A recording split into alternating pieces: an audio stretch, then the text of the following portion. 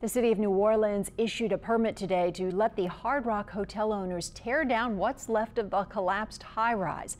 Eyewitness investigator David Hammer has covered this contentious process for the last 6 months and has this report. The 18-story Hard Rock Hotel collapsed during construction on October 12th. 3 people were killed and 2 workers' bodies remain trapped in the debris. The city and Hard Rock owners 1031 Canal Development have been fighting in court over the best way to demolish the building. But today's court hearing started with City Attorney Sunni LeBeouf announcing some good news. A conditional permit to proceed with the demolition. I'm looking forward to it.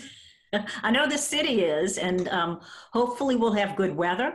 University of New Orleans engineering professor Norma Jean Mattei is eager to get the building down and the workers' remains recovered. So is Mayor Latoya Cantrell, who put out a statement balancing a sense of urgency with ongoing concerns over safety and the owner's ability to pay. She said, quote, "The city of New Orleans has been persistent in its demand that the property owners of 1031 Canal Street, the Kalis family, be held accountable in moving a safe demolition of their property forward at their expense." Mattei says the city put reasonable conditions on the owners. It looks very reasonable. It's things that I would actually, if I were the city, want to see. You know, things like the increase in insurance, because this is a risky demolition. 1031 Canal and principal owner Mohan Kalis now need $32 million in liability insurance on an $8.4 million demolition job. Demolition is a risky business.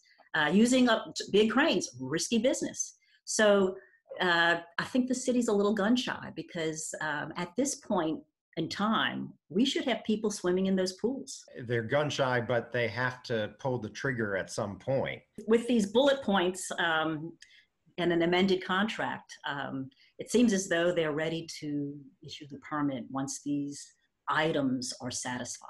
David Hammer, Eyewitness News.